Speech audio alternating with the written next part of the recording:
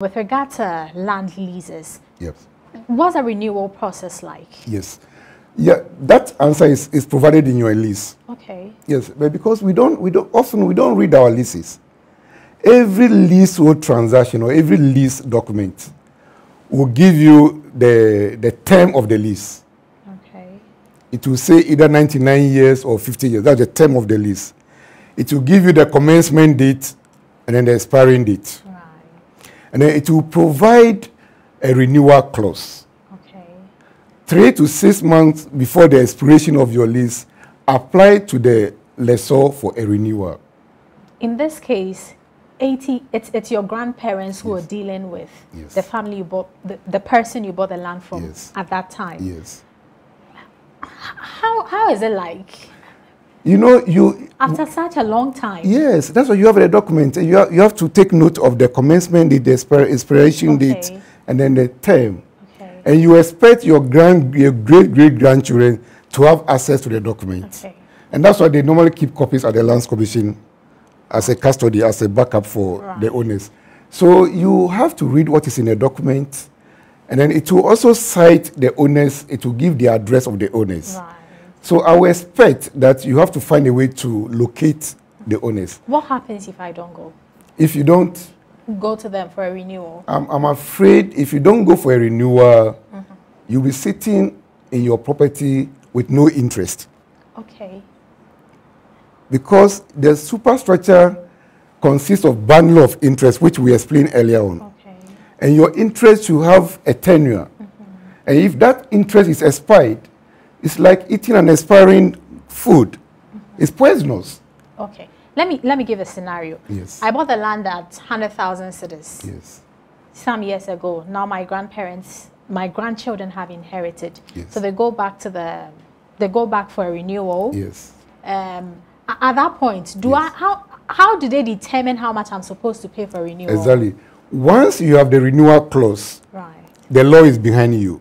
Okay. That renewal cannot be unnecessarily denied. Okay. You can go to court and get the court to compel them to renew it for you. So once there's a renewal clause in your lease, you have a legal backing.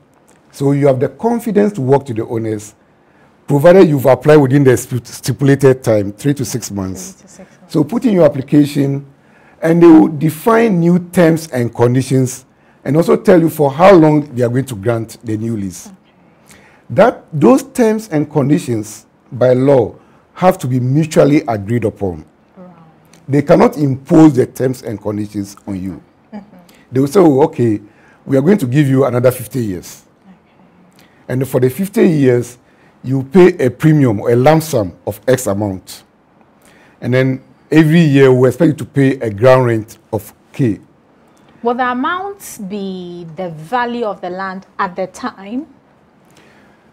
The value, yes, the consideration, we call it consideration. Okay. Every transaction has a consideration. Right. The consideration, it could be a price or it could be a rent. Okay. For leases, they are in two components, the lump sum and the ground rent. You pay a lump sum and then you pay a ground rent. The lump sum and the rent is determined based on the current value at the time of the negotiation. Okay. If you have occupied the land for 90 years when you go to negotiate, they will reassess the value of the land at the time of negotiation. But like I said earlier on, the terms and conditions have to be mutually agreed upon. And what I normally say is, before you go into the negotiations for the renewal, please consult a valuer or a land economist. Right. He will determine the current values and then also advise you on what we call the floor price and the ceiling price. You know, we have a floor price and a ceiling price. What's the floor price? In between, you can always agree. The floor price is the minimum you can get. Right. The ceiling price is the maximum you can get. Between the minimum and the maximum, there's always a way of agreeing upon. Okay. So the valuer will advise you that this is the minimum price and this is the maximum that you can go. But in between, go and negotiate for this level. Right. So the negotiation will be between you and the landowners. And you have to agree upon it.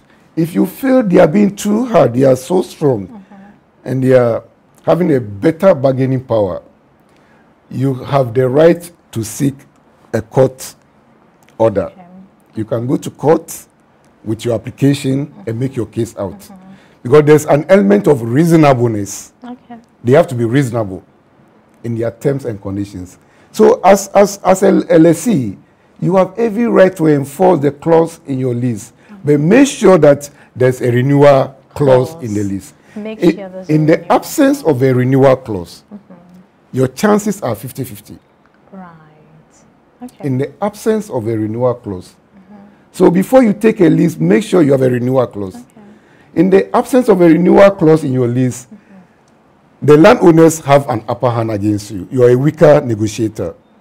Okay. Because they may decide not to renew because they are not bound by any clause to renew for you.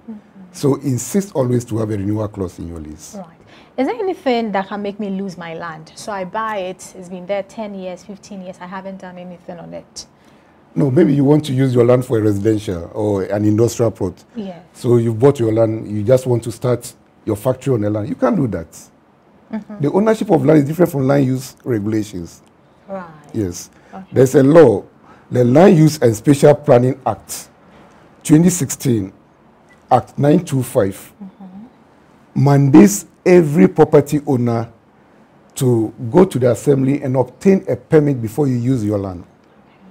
Having purchased a land gives you the right to use the land. But the assembly has control over the use. So once you buy your land, the next thing to do is to make sure that the use clause in your lease conforms to the clause or the scheme of the area. So you can't just buy land and start construction. You need a permit. Right. And in the application process, the assembly will determine whether that piece of land has been zoned or earmarked for residential. Okay.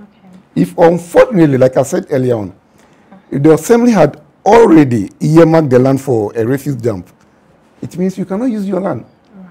So we have the assemblies as the authorities for planning in this country, and you need a permit from them before you can develop your land. From them. Let's wrap up the conversation with double sales.